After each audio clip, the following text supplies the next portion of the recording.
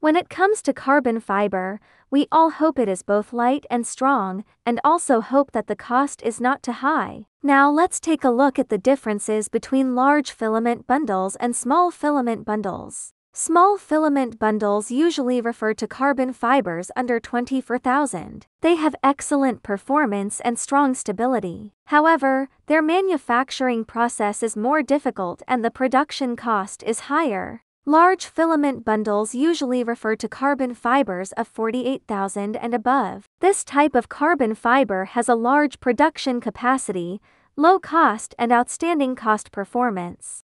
For maximum strength, stiffness, and lightness, choose small tow carbon fiber. When cost effectiveness and production speed are priorities, large filament carbon fiber is a better choice. The best option depends entirely on your specific project requirements.